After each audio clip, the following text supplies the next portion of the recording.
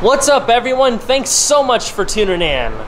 In today's video, I'll be launching a new series that focuses on restoring this '89 Chevy S10 extended cab. Pretty soon I'll be wrapping up the series on my '93 GMC Jimmy. It's been an awesome journey so far with so much support. I really appreciate it. It just makes me even more excited to pass the torch, so to speak, from the Jimmy over to the S10, something that's a little different but also familiar and something that we can have a lot of fun with. Don't worry, more Jimmy content is on its way. I'll keep you guys posted on when to expect future videos through all of the social platforms. Thank you so much for your patience. This has been one whirlwind of a summer, let me tell you, between life in general and my wife and I building our house and the fact that I just have way too many projects going on. It's been a little difficult to juggle everything, but I'm making my way through, and I've been really looking forward to diving into this truck. So without further ado, let's go ahead and get started. There's no denying that I've become quite fond of these trucks over the last couple of years. They're simple, easy to work on, and they're somewhat fun to drive. There's a lot of things you can do to them. I bought this truck back in May to eventually be the substitute for the Jimmy when that series started to wind down. I came across it purely by accident. If you remember, last year I bought a '93 S10 regular cab that I had hoped to make a project series out of, but when I started diving further into it, I realized it was a little more work than I was wanting to tackle at that time, so I just put that truck aside, and just every now and then I would search around to see if I can find a replacement for it. I was driving through the country one day and just happened to stop by this random dealership that had this truck sitting at the very back of the lot. It didn't run, the battery was dead. I was told it was, possible fuel issue or timing issue, but I don't know. It was $700. The body has no rot, so I was like, score! Plus, it's red on red, it's kind of my thing. So I picked this thing up. Turns out it was a fairly simple fix, but to get it fully running and driving as it needs to be, there's still a little bit more work that needs to be done, and that's what we're gonna do in this video. By a little bit of work, I actually mean a lot of work, because I have to kick things off by replacing the fuel sending unit, which is not a fun thing to do in these trucks. Because the sending unit goes in the top of the tank, the proper way to do it is to drop the tank. I've actually seen people cut holes in the bed to make it easier to get to that sending unit without taking the tank out. We're not doing that, but because I have the lift to make things a lot easier, I'm gonna be a little excessive, I guess, and just take the bed off the frame, because it'll make it a lot easier for me to film this video, and I can knock out a bunch of stuff that I'm wanting to do back here all at once. While I'm in the midst, I'm going to replace the tank, the filler neck, and all of the hoses. A huge thanks to the folks at my local O'Reilly Auto Parts for helping me get all of the right equipment in order. So let's go ahead and fire this up and show you what's going on. Again, when I bought the truck, it wasn't running and the battery was dead. I couldn't check anything out, so it was a risk, but the truck was in phenomenal shape for $700, so I thought it was a risk worth taking. Turns out, to get it to fire, all it needed was new spark plugs, a new cap and rotor, and the timing needed to be set. Once I got it running though, it wouldn't stay running without feathering the gas pedal, so that led me to a fuel issue. Instead of replacing the fuel pump or the whole sending unit like I'm going to, somebody in the past had wired in an aftermarket inline fuel pump that sits right underneath the cab. Now that pump had failed also, so it's probably got some bad gas, but I put in another inline pump just temporarily off of a toggle switch to see if it was a fueling issue, and I got it to fire up and run pretty good.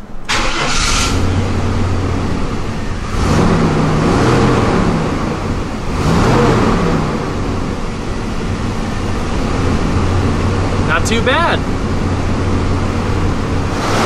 This truck is powered by the 4.3-liter throttle body injected V6 paired to a 700 R4 4-speed automatic transmission. The thing seems pretty solid.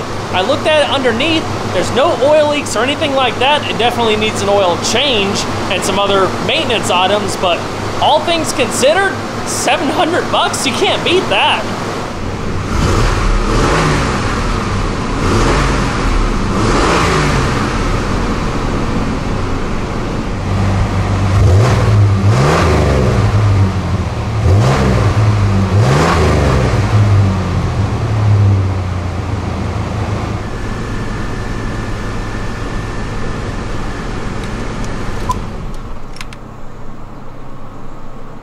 With the battery disconnected, we can get the truck up in the air.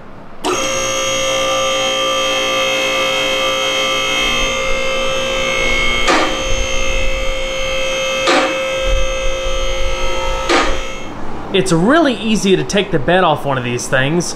The wire harness that ties in all of the rear lights is connected through the left side frame rail. You don't have to disconnect everything, which is nice. You can undo the main harness for the bed, like the tail lights, backup lights, and whatnot. There's a few wire holders you have to take off, and you have to pop out the license plate lights. Basically anything that ties the bed to the frame. The vast majority of stuff is going to come off with the bed. With all of the wires out of the way, I'm going to go ahead and drop the spare tire. The hoist assembly is mounted to the cross member that spans the frame rails, but the handle that you twist back and forth to lower or raise the tire assembly sticks through the bed at the back. There's a little plastic grommet that prevents it from flopping around. By dropping this whole assembly, I can also give it a thorough cleaning and lube everything up inside so it operates nice and smoothly if I need to use it later on. The bed is held to the frame by 6 bolts. 2 at the front, right behind the cab, 2 right behind the shock absorbers, and 2 at the rear of the frame. The last 2 things I have to do before the bed can come off is undo a couple bolts that hold the fuel filler neck to the side of the bed and undo the ground strap underneath. Alright, let's try to pick up this bed. Like I said, I'm going to be using the lift. I have the arms positioned at each corner as level as possible with 2x4s to help evenly distribute the weight.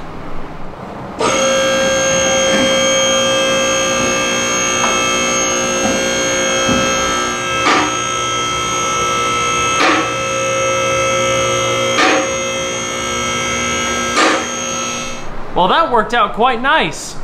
One thing I want to point out, I didn't think of it until I was in the moment, but the bed started to catch the fuel filler neck as it was coming past it, so I had to reach in and just tuck it off to the side. Just something to be aware of if you're going to be doing something similar. I see a handful of opportunities for content here, so I want to get your feedback right quick on just some ideas, because while the bed is off, it would be super simple to update the suspension, do some work on the rear end, maybe do something with the brakes, I don't know. I also want to know what you guys think about doing a video on static dropping the truck. Nothing crazy, maybe like 2 inches in front, 3 inches in the back, just something super simple that would give the truck a better stance. That's kind of the theme of this project. I want it to be simple at this time and save the crazy for the Crew Cab S10 and the 240SX when I dive back into that. So let me know in the comment section below what you'd like to see. This is looking much better. Before going any further, I decided to pull the truck outside and give everything a thorough wash. Now that I have water at the shop, I can try to eliminate some mess when I start taking things apart. Understandably, for a 30-year-old truck, the underside was pretty dirty, but nothing a couple bottles of all-purpose and a pressure washer couldn't handle. Plus, you can better see just how clean this frame is. There's actually quite a bit of factory undercoating still on it. You have your typical surface corrosion here and there, but there's no major rust, no pitting. What's here can be easily cleaned and repainted, so everything's gonna look fantastic when it's time to get all this back together. Next up, I'll start taking all of this apart. First things first, gotta get all these old hoses off so I can run down to O'Reilly and pick up a new set.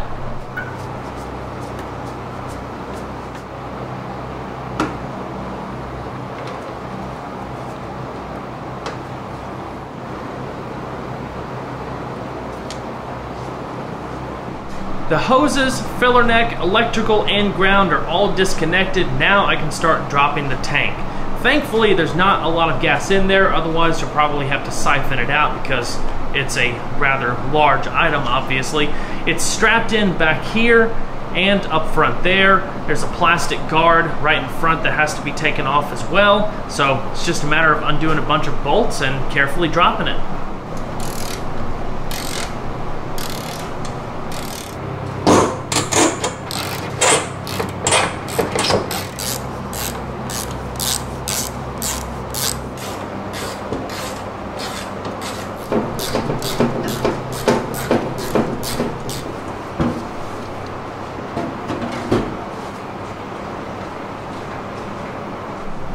So here's what we're looking at. It's a pretty big difference between the new tank and the old tank. Honestly, I think the old tank is fine. It's not damaged or rusted, but I'm pretty sure this truck had been sitting for quite a while and that gas in there had fermented, because this thing smelled like pure turpentine. But I was gonna take it somewhere to get cleaned and refreshed, but by the time all of that effort was done and the money was spent, it just made more sense for me to get a brand new tank, especially since O'Reilly had it in stock. They actually had the fuel filler neck in stock too.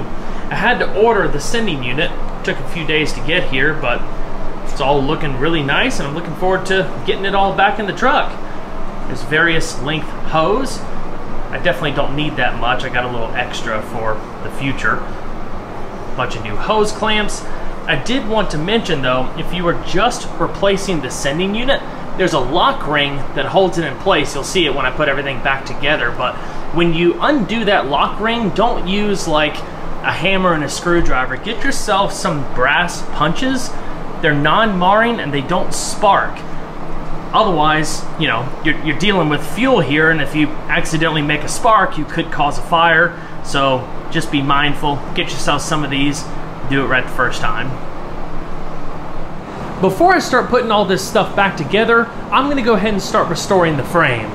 Thankfully, there's no major rust as far as pitting and scaling. Everything that you see is very superficial. It can basically be sanded down in just 2 to 3 passes.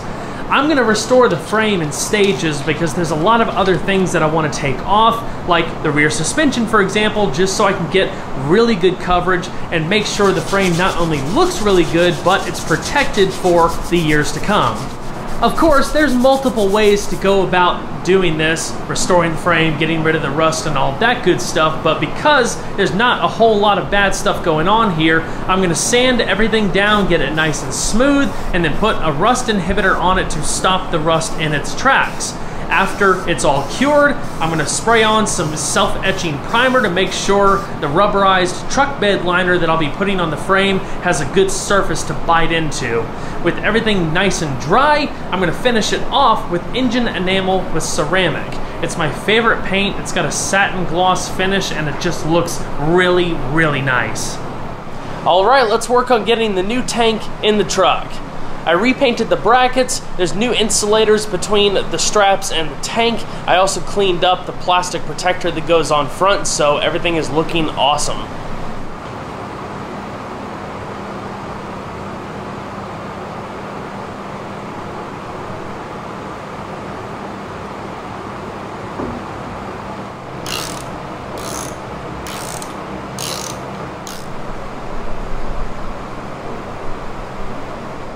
Now let's install the new sending unit.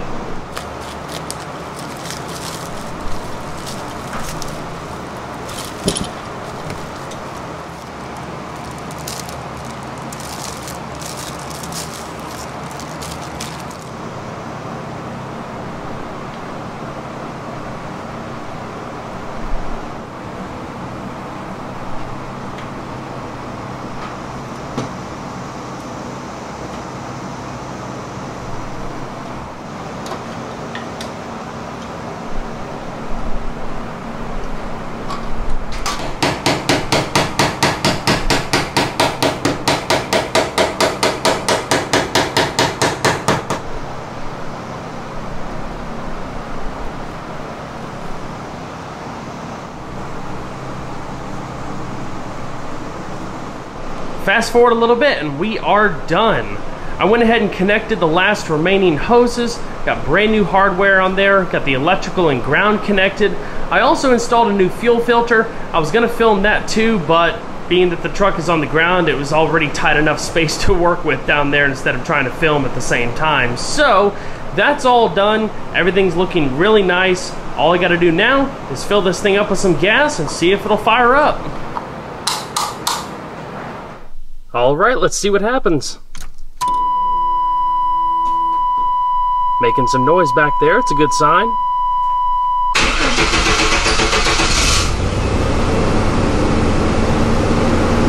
All right. Woohoo!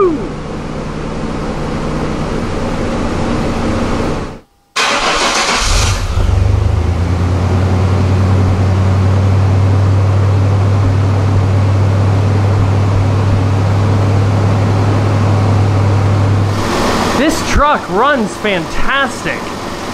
I am so excited this worked out the way it did. This is going to be a lot of fun to work on.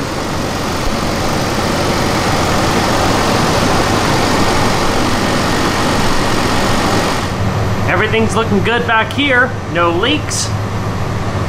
Pump's operating just as it should.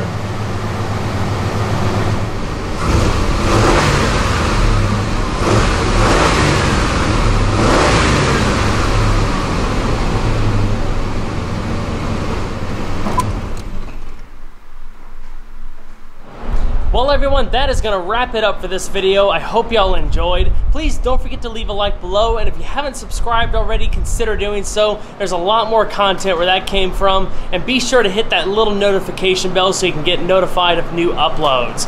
Obviously, I'm pumped about this truck. I hope you guys are at least half as excited as I am to share and experience the journey of restoring this truck. There's a lot of things that need to be done, which means plenty of opportunities for video. If you have any specific ideas, don't forget to drop them in the comment section below. Thank you so much for the support, and of course a big thanks to O'Reilly Auto Parts for their continued support with the channel. I will see you guys on the next one. Take care.